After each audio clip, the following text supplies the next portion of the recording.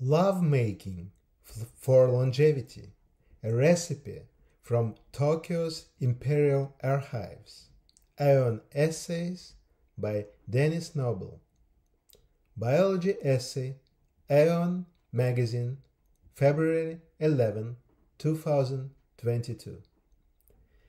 Denis is Emeritus Professor of Cardiovascular Physiology at the University of Oxford. He was the first to develop computer models of the heart published in Nature in 1960 and is one of the founders of the field of systems biology.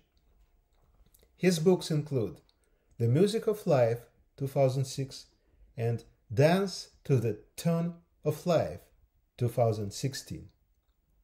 Aeon Magazine has offices in London, Melbourne, New York. It is non-for-profit, registered charity operated by Aeon Media Group Limited. Aeon is endorsed as Deductible Gift Recipient (DGR) organization in Australia, and through its affiliate Aeon America, registered as a charity in the United States. Aeon is committed to big ideas, serious inquiry, humane worldview. That's it. Copyright Aeon Media Group Limited, 2012-2022. Illustration is borrowed from Eddison Saad edition, 1992, Little Brown Company, United States.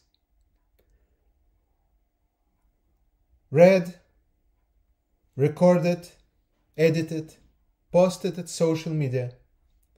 Alex Sobko, PhD, 8762728, Southwest IL. Tokyo's Imperial Archives advise what science now confirms. The secret of longevity lies in the gentle arts of the bedroom.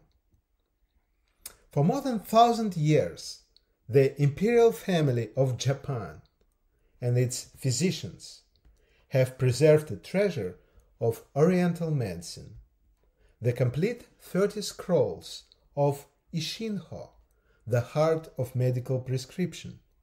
This compendium was derived from the sources in India, China, Korea, and elsewhere, though many of the original documents have since been lost and destroyed. In 2012, I found myself in Imperial Archives in a Tokyo palace examining the precious scrolls. I was delighted to discover a holistic approach. Not only did I find herbal medicine remedies and nutrition and lifestyle aids, but also scroll 28, illustration for creation and preservation of Jinki, life force, with a focus on sexual energy. These prescriptions, which originated at least 2,000 years ago in East Asia, were almost the opposite of Western ideas, since they required achievement of orgasms without the loss of semen. The idea dates to 10th century, during Heian period, golden age of Japanese poetry and literature.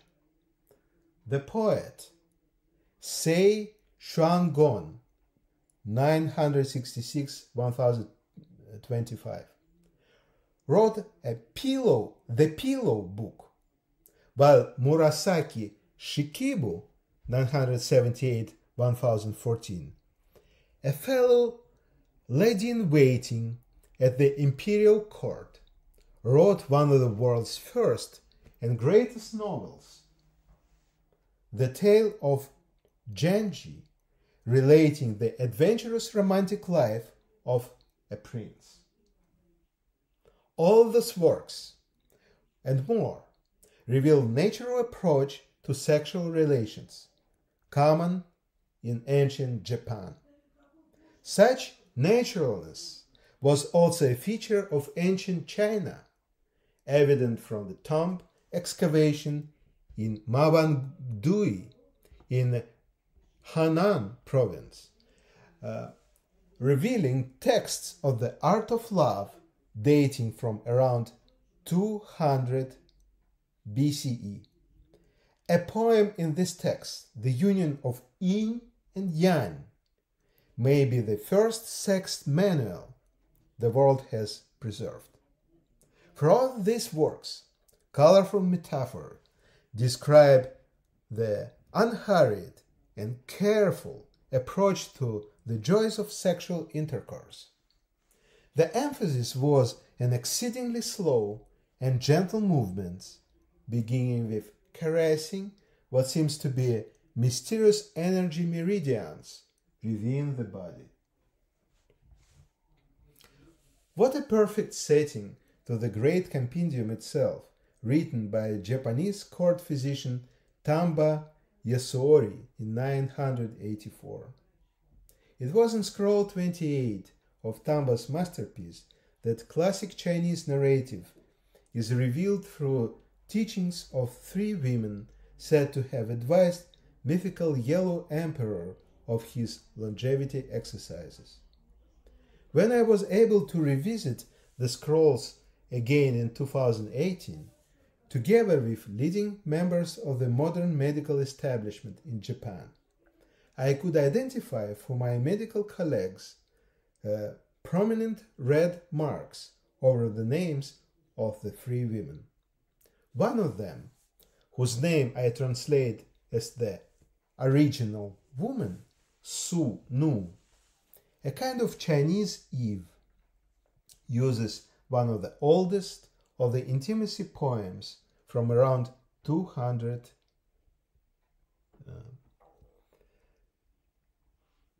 each line, CE, each line in the poem could be interpreted either as individual intimate acts or as acts with different partners, as would be the case for monarchs with multiple wives and consorts.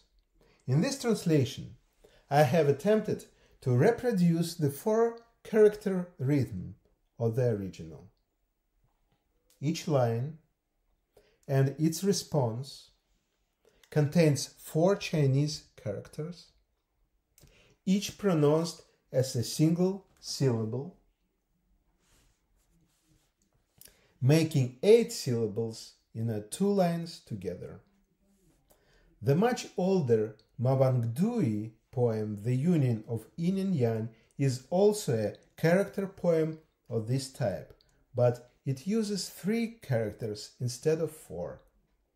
Repetitive rhythm was important in the transmission of texts such as sutras and poems. Then writing materials were scarce, and monks and poets had to memorize long, rare paper on which the scrolls are written in extremely fragile, and original version is now on national treasure kept in the National Museum in Tokyo. Of course, this poem, like many other ancient Chinese poems on the arts of love, needs metaphorical interpretation. Words such as immortal do not carry the same meaning as then is used in Western religions. The aim of the poem is to encourage general improvement of health and longevity. The deeper truth of the poem is that everything is interrelated. This is precisely what modern science finds using associations between genes and disease. Most genes contribute to most diseases. Some modern scientists using genome sequencing go so far as to formulate the omnigenic theory, which is the theory that all genes contribute in some way or other to health and disease states. It works the other way around too. Gene expression is also controlled by epigenetic states. When the external environment tunes genes up or down. We do not have selfish genes. The selfishness or kindness comes from our integrated selves, not from biomolecules such as DNA. Even scientists today use metaphor to express what they mean. The scrolls, all written in classical Chinese, require great skill to translate into modern Japanese. This has been the life work of Sahiko Maki, who labored for more than 40 years to produce the complete modern Japanese translation in a series of 34 volumes. A gift from the herbal remedy company Tsumura ensured that Oxford is now one of the few universities in the world to possess not only Sahiko's translation, but also a complete facsimile of calligraphic scrolls. The translation into modern Japanese is important. Very little of the Ishinho has been translated into English. What the Japanese version reveals is that Tamba was greatly influenced by Buddhism in his choice of what to preserve of the ancient Chinese texts. All animal products, all potential toxic metals were excluded. The only remedies are herbal, nutritional, or sexual. In fact, these medical prescriptions have long posed a translation challenge beyond just metaphorical. They are sexually explicit, but their translators were originally late 19th or early 20th century Europeans with Victorian sensibilities to match.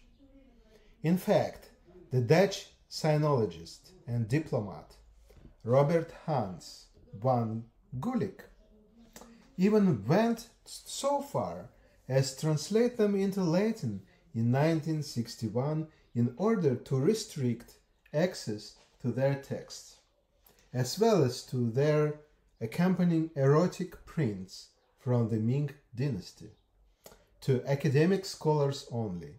If a library didn't agree to this, Van Gulik refused to provide them with a copy.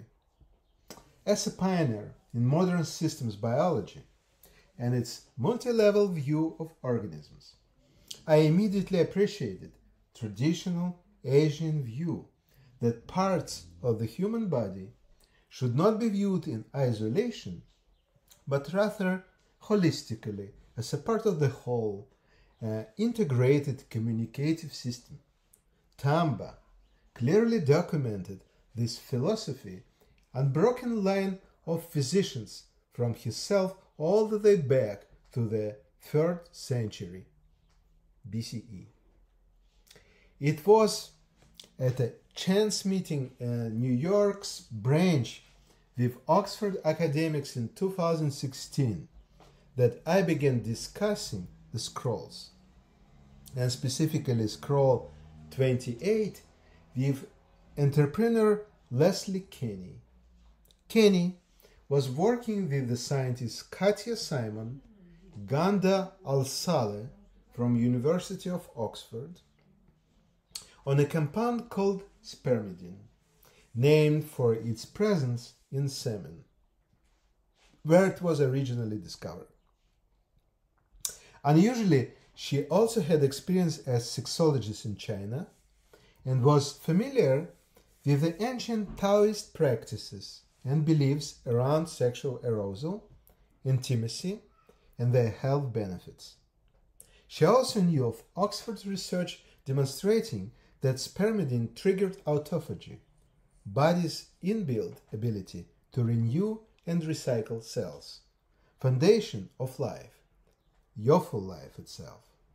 So important is autophagy that Asumi Yoshinori, a Japanese scientist, was awarded the Nobel Prize in Physiology of Medicine in 2016 for discovering its mechanism of action. Kenny wondered aloud whether the reason for arousal, but not ejaculation, was so that man would resorb his own spermidine and thereby benefit from a boost in cellular autophagy and the resulting beneficial biological effects. I too had wondered about the possible benefits of resorbing sperm to male health. In order to test our theory, we needed to define what aging was and then prove that the instructions of the Scroll 28 led to halting it. One of the most frequently cited scientific research studies on this topic was published in 2013 in the premier biology journal Cell. The paper, by the Spanish biochemist Carlos López Otten and his colleagues in Madrid, Cologne, London and Paris, hypothesized 9 hallmarks of aging and posited it was possible to halt the aging process.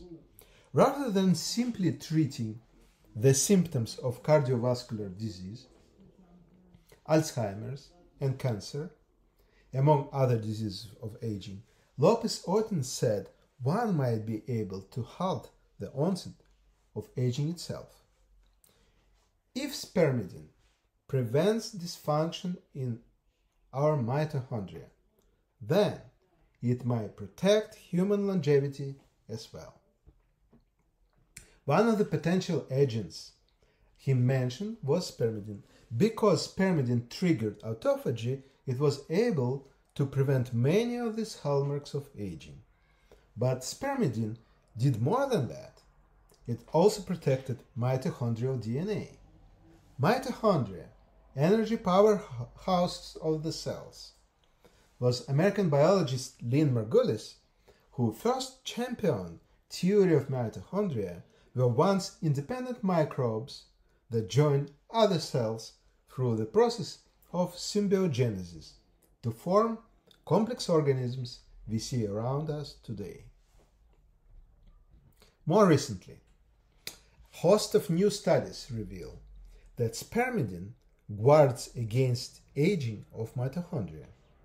If spermidine prevents dysfunction in our mitochondria, the basis of cellular energy, then it stands the reaction that it may protect human longevity as well. And protecting mitochondria is just the start. Scientists have recently discovered that spermidine can prevent an additional 4 negative hallmarks of aging. Epigenetic changes that damage gene expression, impaired maintenance of proteins, impaired production of stem cells, disruption of intercellular communication. Emerging research suggests it may also inhibit cellular senescence.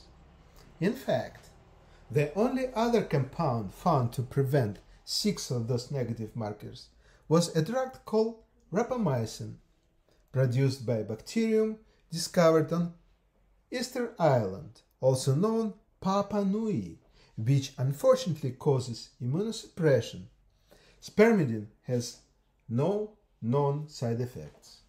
That left another hallmark of aging, erosion of telomeres, tips that protect the ends of chromosomes from damage.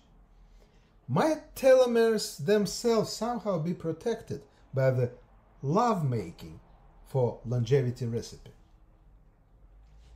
Elizabeth Blackburn, another winner of Nobel Prize in Physiology or Medicine, Professor Emerita at Salk Institute for Biological Sciences in California, discovered the power of telomeres, along with the enzymes called telomerase, that can lengthen those telomeres, thus extending life.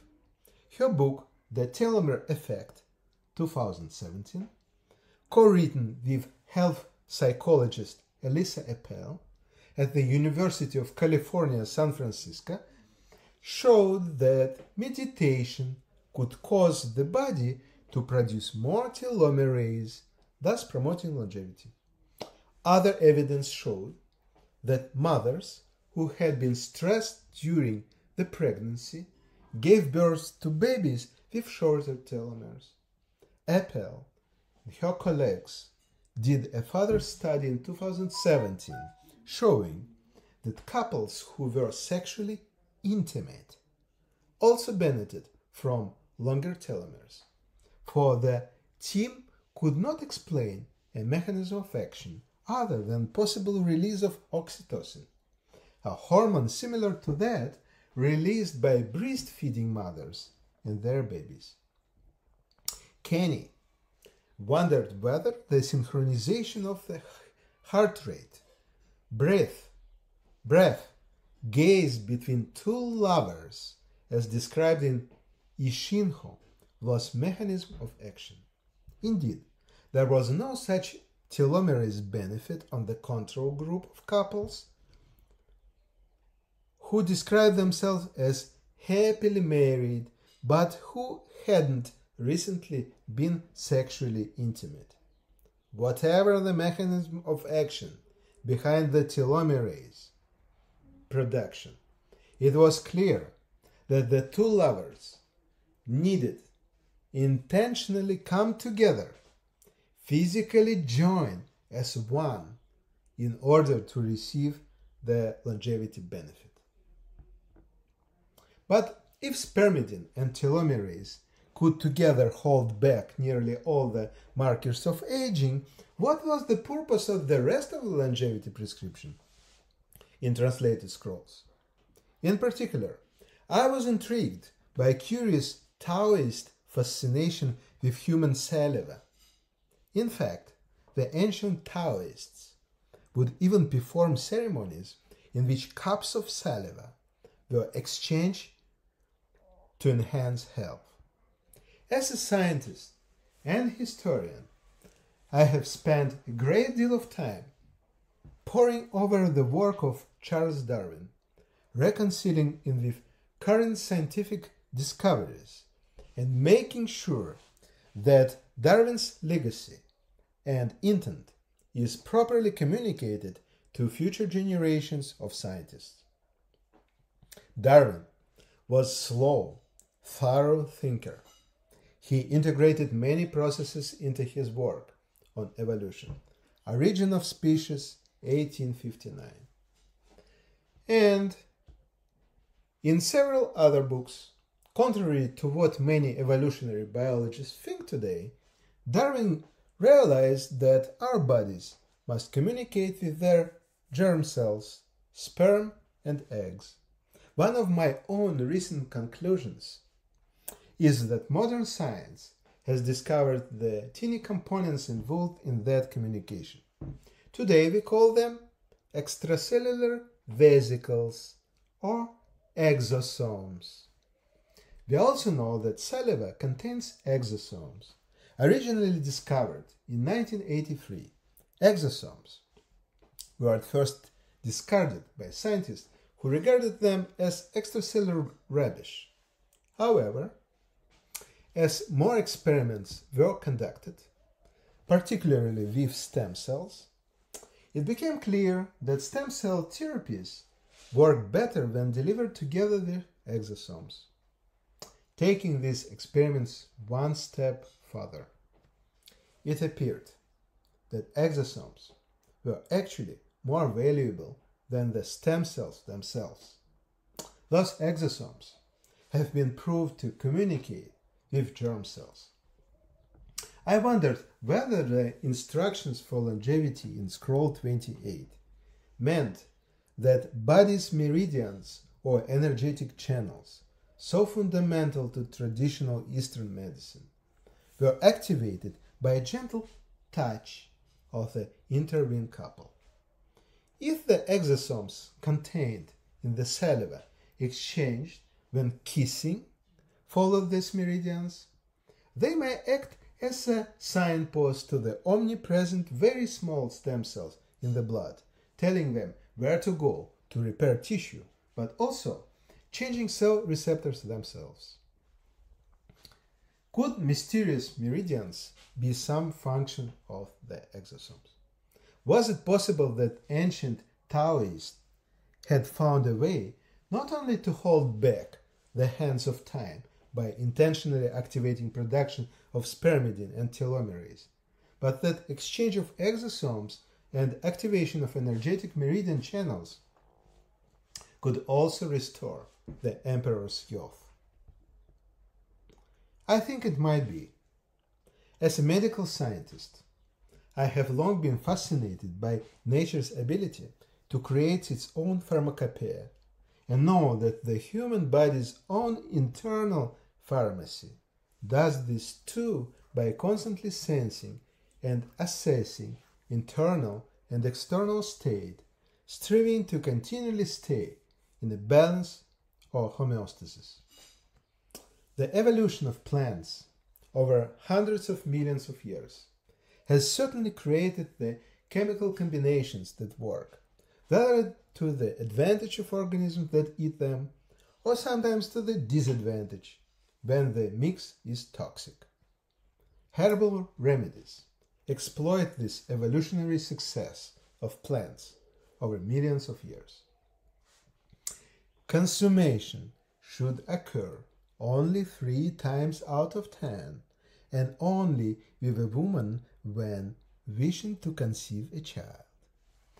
I suspect that the trafficking of extracellular vesicles between all parts of the body may also be involved in another crucial feature of the ancient Chinese scrolls, since the emphasis on the foreplay was on exceedingly slow, gentle movements, beginning with caressing of what seemed to be the mysterious energy meridians within the body. Incidentally, those should not be confused with the channels, nerves, blood vessels, familiar to Western medicine. My guess is that caressing and massaging may trigger a release of vesicles across many areas of the body. Could this correspond to the notion of the meridian? Many scientists dismiss this concept from Chinese medicine, but not everything that exists can be visualized easily, as we well know from modern particle physics. Breath, gaze, heart rate between lovers become synchronized during foreplay until actual coitus occurs, but it would be harmful for the man to consummate the love act at this point. The text of Su Nu suggests that consummation should occur only 3 times out of 10, and only with a woman when wishing to conceive a child.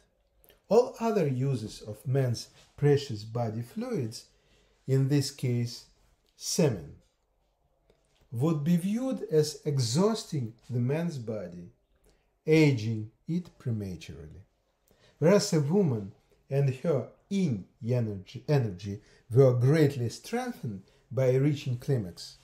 This was to be avoided at all costs by the man whose yang energy would be robbed. So, crucial was the aspect that physician sages gave detailed instruction on how a man could avoid ejaculation while still reaching orgasm. Only a man mastered this life-enhancing technique. He would be capable of multiple orgasms just like a woman and enjoy a long and healthy life. That is especially true of the text excavated in the early 70s from 2,200-year-old aristocratic tombs at Mawangdui site in China. The remarkable poem, the union of yin and yang, was found on the set of bamboo slips. The metaphors are different from the poem of the original woman in the Ishinho, but the message is essentially the same. Cultivating the gentle arts of the bedroom is the secret of longevity. Tamba's scroll 28, therefore, accurately portrays culture of ancient China. It makes sense that this ancient knowledge was preserved by the Japanese. Unlike China, where literature was often lost or burned as one dynasty succeeded another, the imperial line in Japan survived for more than 1,000 years. This may also be the reason why sexually explicit texts continue to be highly valued. Some 4,500 poems survive in a Man'yōshū collection from the Nara era, 710-794 CE. Many of them written by women openly expressing sexual longing. The Heian era, 794-1185, continued this tradition. There again women poets such as Ono no Komachi and Izumi Shikibu flourished, while the ukiyo, meaning floating world or pleasure-seeking tradition, continued until the 19th century. By contrast, China became prudish following its transition to a strong Neo-Confucian ethic during the 12th century. Indeed, Ye De Hui, first Chinese scholar to rediscover the Ishinho scrolls, especially scroll 28, in Japan in 1903, was denounced by his fellow Chinese literary scholars. Furthermore, in the otherwise exhaustive magisterial work of Fang Yulan, A History of Chinese Philosophy, written in 1930s, Taoist ideas of sexual relations are conspicuous by their complete absence. The references to love use the neutral character ren, meaning benevolence in the filial sense. Tamba Yasuori's 1,000-year-old Ishinho is already a national treasure. It deserves to be a world treasure or treasured memory of the world, as UNESCO category puts it. As the world slowly emerges from the COVID-19 pandemic of the past 2 years and its disastrous effects on intimacy, we will need to rediscover how important close personal relationships are. We need to recover the will to live that inspired the longevity prescriptions of the Ishinho, when we can truly sing the greatest love poem of the medieval Western world, the Sestina of the 12th century provincial troubadour Arnaud Daniel. Quen paradis naura doble joy marma, in a paradise my heart's joy will be doubled. As the 20th century French sinologist Marcel Granet put it, sex for ancient Chinese was, citation, far more sacred than for us, end of citation. It can be so once again for us too. Hashtags sex and sexuality, hashtag biology, hashtag stories and literature. February 11, 2022. Illustrations. Description of illustration. The classic of Su Nu with rhythmic translation and Chinese pronunciation. English text is provided. If done once, energy strong. If done 2 times, hearting, side clear. If done 3 times, diseases gone. If done 4 times, soul is peaceful. If done 5 times, blood flows better. If done 6 times,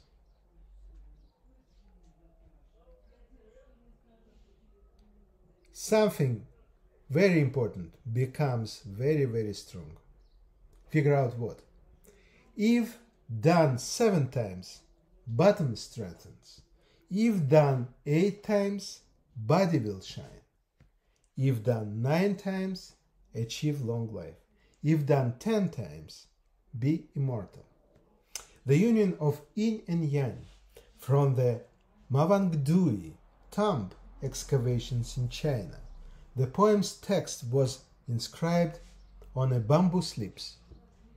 This picture shows 3 slips or shaded columns from scans from the Bodleian Library at the University of Oxford together with standard Chinese translation by the sinologue Donald Harper.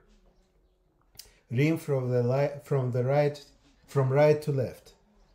Recipe for whenever you conjoin yin and yang. Grips hands emerge at the yang side of the wrists.